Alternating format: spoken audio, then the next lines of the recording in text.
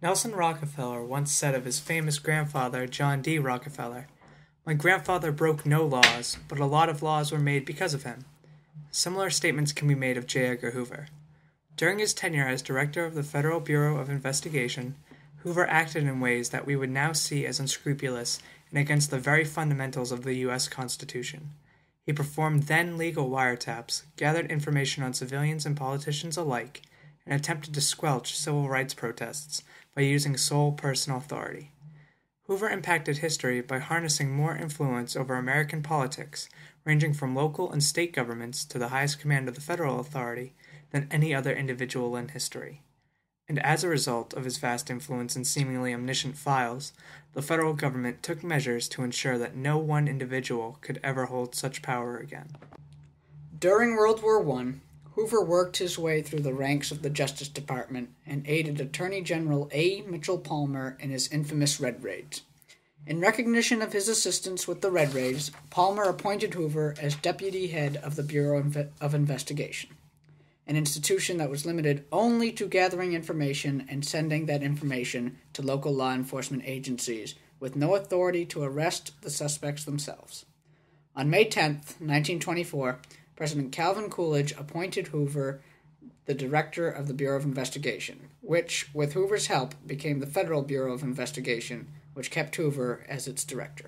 One of the first acts of Hoover as the head of the Bureau of Investigation was the breakup of the notorious Dillinger Gang. The Dillinger Gang was infamous for their string of bank robberies throughout the Midwest, which caught the attention of both Roosevelt and Hoover.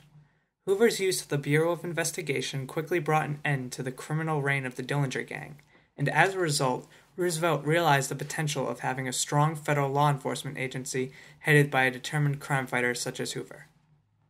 Roosevelt appointed Hoover's FBI as the leader in domestic intelligence and counter-espionage. In 1942, a small number of Nazi saboteurs came to America with a mission to strategically sabotage important railroads and factories. While patrolling a beach, a member of the Coast Guard overheard a strange conversation in German. This conversation was immediately reported personally to Hoover. Once the Nazi saboteurs learned Hoover was monitoring their every move, they decided to surrender and abort the mission. Because of Hoover's prevention of Nazi sabotage, Roosevelt gave Hoover the authority to wiretap any suspected Nazi spy. Roosevelt was the first president who gave Hoover the authority for unlimited wiretapping. He was also the last, for Hoover never again needed to ask for presidential permission because of the immense power he now controlled. Hoover's wiretapping led him to gather files on numerous politicians and suspected spies. One such suspected spy was Inga Arvad, a writer for the Washington Times-Herald, which was a conservative, anti-Roosevelt, isolationist paper.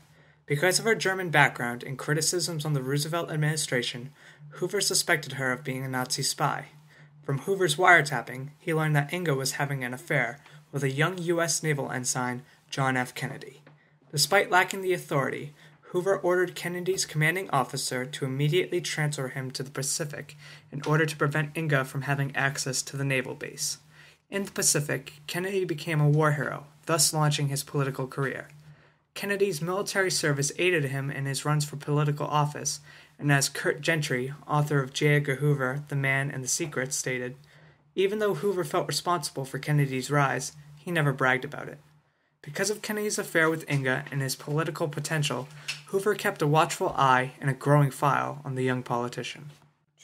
Hoover's true power had only begun to grow under the Roosevelt and Truman administrations.